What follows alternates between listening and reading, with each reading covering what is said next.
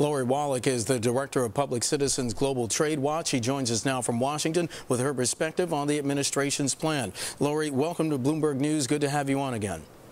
Thank you. Lori, before we get into President Obama's remarks, let's talk about that number today, the trade gap unexpectedly falling. Were you surprised by that? Not really. It's January's numbers, so it's starting to reflect the drop in Toyota sales. Cars and also the oil sector were the places where you saw the drop, and both in volume and price in oil imports. What was interesting to me, actually, is that exports dropped relative to December of 2009. And that, I think, also reflects the still wobbly situation in the global economy. So, Lori, do you think then that the president's plan to try and increase exports by the magnitude he's talking about is even more of an uphill battle? Well, I think it's a good idea, and I think it's important for the United States to have a plan about how to achieve export growth.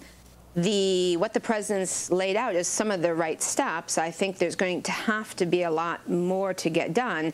It is the case that it's a very rare situation to double exports in the time period he's suggesting, but the bigger challenge really is even if you were to achieve that, we also have to deal with the import side. So we think it's good news when our trade deficit is less bad than we expect. But wouldn't it be great if we had a surplus? And that's to say, if we doubled exports and we stayed at the same balance we have now, we would have a whopping trade deficit, which, as we all know, is decline in jobs, undermines our growth rate. And so we have to look at the other side of the formula as well, the import flood. And some of that is very specific stuff. It's China manipulating its currency, effectively dumping into our market. But isn't it also the demand from the U.S.? I mean, especially in a recessionary or still an early economic recovery environment, isn't it still the demand for inexpensive goods that's driving that? Well, I mean, the peak was in 2006, so we had an $800 billion trade deficit, a huge part of that from China. That was all pre-crisis, not recession, not recovery.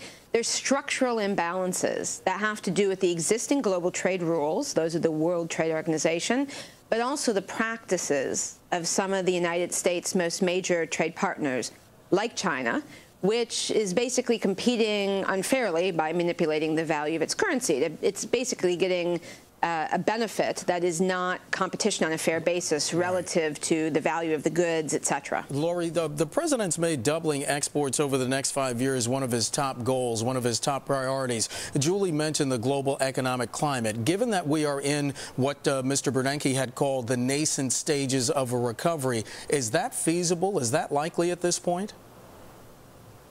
Well, it's hard to know exactly all of what they'd need to do to accomplish it. On the basis of what they've laid out so far, I think that would be a far reach, but I think they're still figuring out some of the other ways in which they will promote U.S. exports.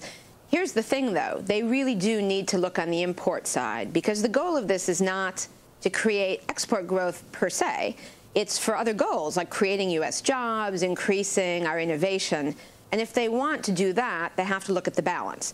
So, for instance, in Congress right now, there's a majority of the House members who've sponsored a bill called the Trade Act. Trade, reform, accountability, development, and employment. And it lays out a model to expand trade through new trade agreements that's pretty different than the old model.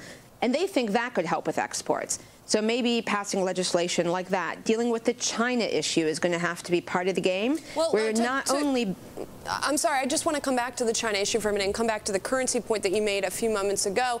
There is increasing talk that the peg is going to end just as a byproduct of what's going on economically in China. I mean, do you think that problem is going to resolve itself and then that will help close the imbalance that you're talking about? Well, from your mouth to God's ears, that's how it plays out. But I suspect that it's going to take some more concerted policy and political efforts than that. I mean, people do assume, economists, observers assume that actually the currency will move a little bit, and that's part of the response to the current climate.